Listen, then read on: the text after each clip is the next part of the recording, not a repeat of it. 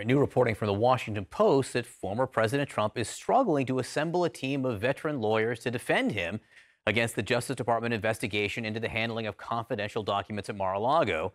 Joining us, national political reporter at the Washington Post, Isaac Arnsdorf, who is part of the team that broke this story. Isaac, great to see you. What are you reporting this morning in terms of the search for lawyers?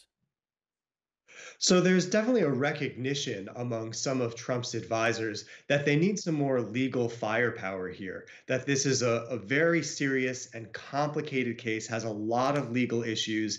You're up against the Department of Justice with all its resources, and they need some heavy hitters. They need some people who have experience working and winning cases at this level. And but the problem is they've actually been going around trying to add those people to the team, and they've been hearing a lot of no's.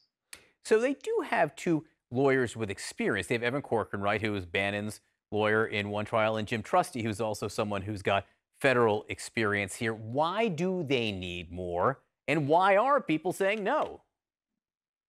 Yeah, they've also got John Rowley, who's been handling some of the interactions with the Justice Department, and he also has some experience. But then, looking at the rest of the team, you've got a former OAN host, you've got a property insurance lawyer who joined the bar in 2014, and you've got someone who leads a three-person firm and used to be the general counsel for a parking garage company. And so one issue is the level of experience and also the leadership. Who is in charge here? Who is going to run this?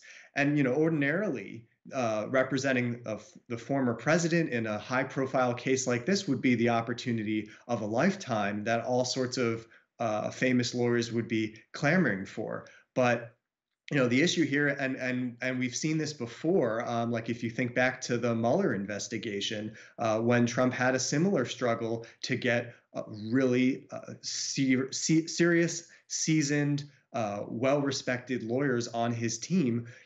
He doesn't always take advice.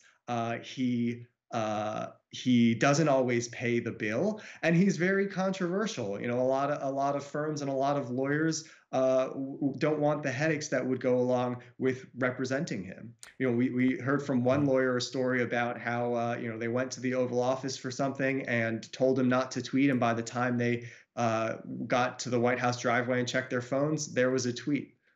Isaac Arnsdorf, thank you so much for being with us and sharing your reporting. Thank you.